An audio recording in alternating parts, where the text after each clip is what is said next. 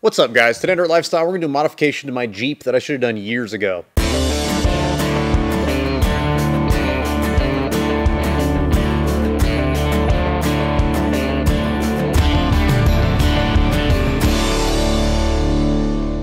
If you've ever built a full-time off-road rig, then I'm sure you can relate to this.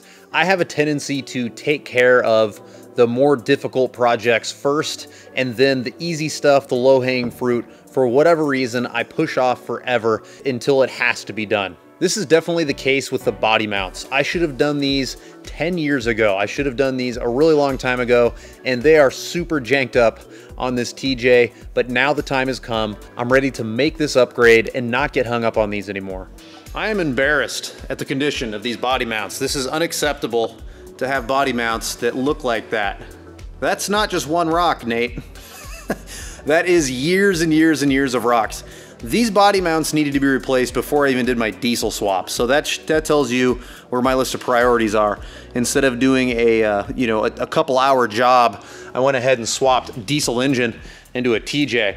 So our solution is from Swag Off-Road. They make this really nice upgraded body mount kit, and I love it for a couple of reasons, and I'll tell you why right now. This tapered design is going to allow it to slide over obstacles much easier. Its box design is going to make it super strong and durable, not to mention the fact that it's made out of 3/16 instead of that factory like 1/8 inch or whatever the factory body mount is.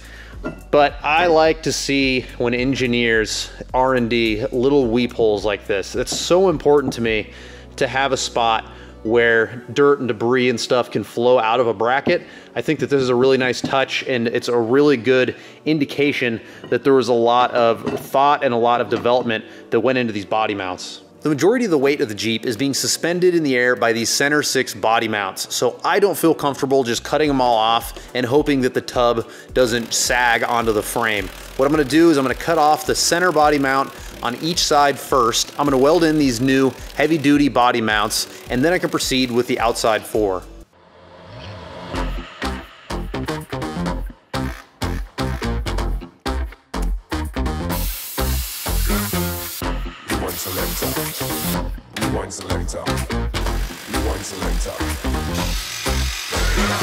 Let's see if I can straighten this bad boy out.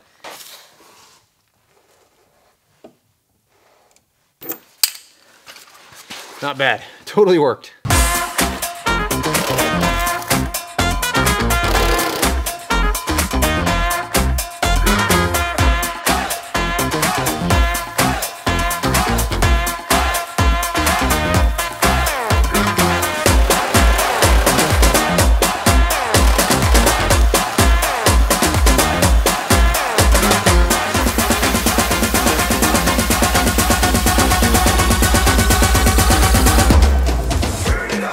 Now that I have this first bracket in place, I have a strategy of how to put these on.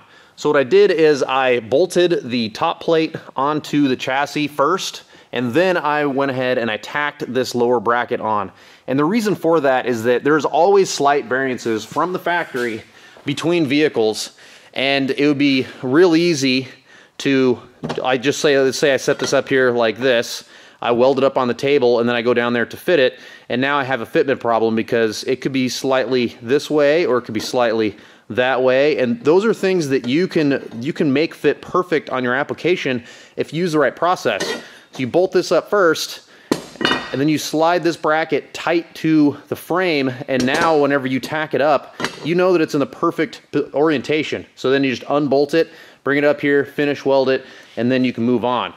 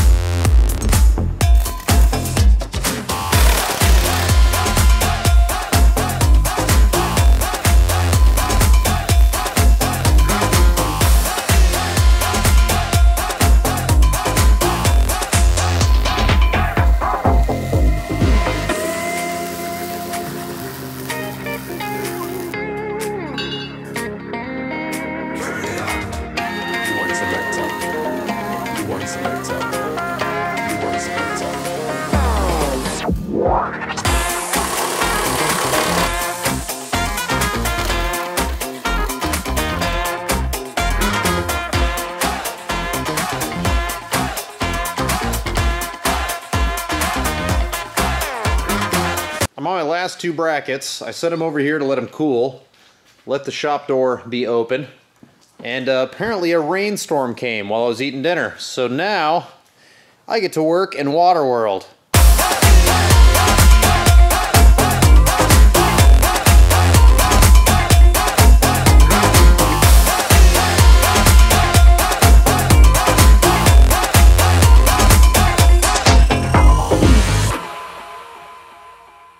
It's just that easy. The job is done.